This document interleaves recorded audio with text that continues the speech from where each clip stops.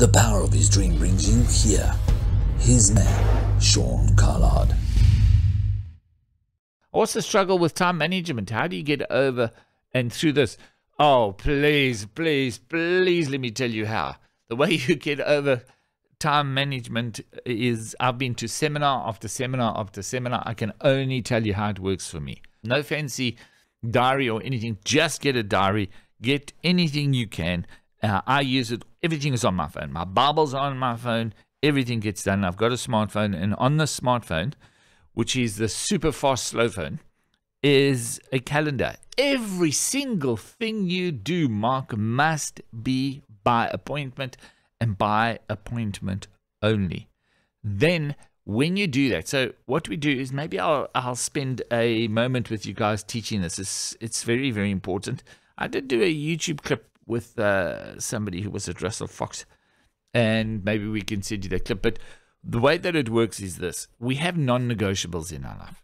And the 5 areas that I concentrate on as a lifestyle coach is the area of financial, social, spiritual, mental, and obviously physical. Now, there's no particular order, but all those ingredients need to be in place. Like making a cup of coffee, how we discussed decision-making with the Ultimate Leadership course last week, is you need all the ingredients in place in the right condition, and then you've got what you need to make it happen. So let's go through them again. Financial, physical, mental, social, and spiritual, okay? All those 5 areas. You have to have them in place. So now all those 5 areas, you need to put time towards those.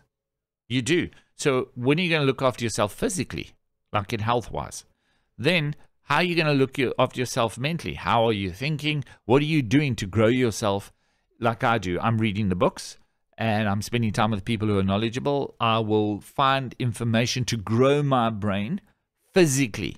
Maybe start a new course, try something new, okay? So, and then also spending time with people that help you think straight. So what is your brain mentally in the way that you think, all right? So that's physical, that's mental.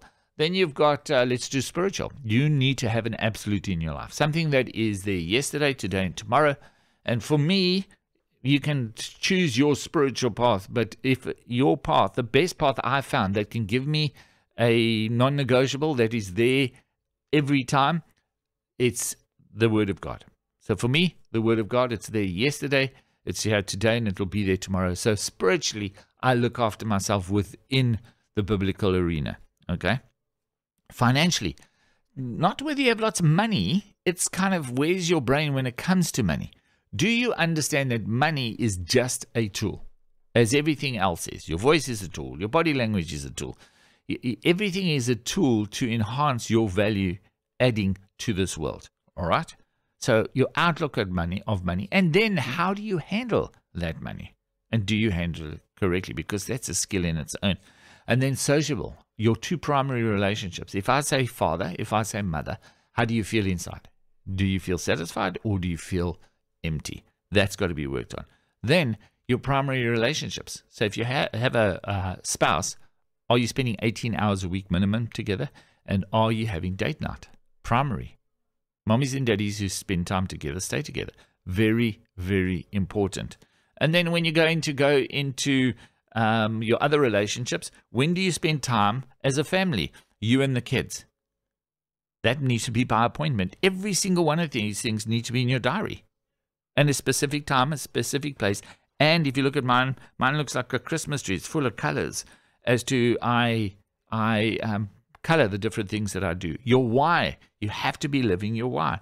That needs to be put in. That could be your job. How are you adding value through that God's called you to?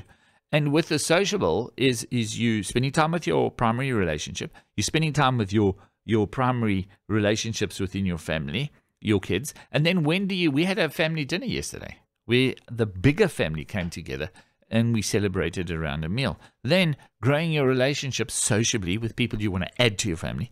And then you personally, people that can speak into your life, people that believe in you and your dreams more than you do until one day you believe it too. Those are your non-negotiables. Those are the things that need to be in place. When those are all there, you are really rocking, and you got to keep them balanced at all times. You put it into a diary. If you phone me, I've got a new thing that I do now is I want to say yes to everybody. And as we discussed earlier, we've got to say no. That was discussed in James today. Let your yes be your yes, your no be your no. So I don't make appointments anymore. You contact my wife, who's my admin lady. And she will say, yes, Sean can do this, or Sean can't. Because I will kind of say yes to one thing where I should be saying no because I've got to focus on something else or somebody else. I hope that makes sense. If not, well, at least you understand. The power of his dream brings you here. His man, Sean Carlard.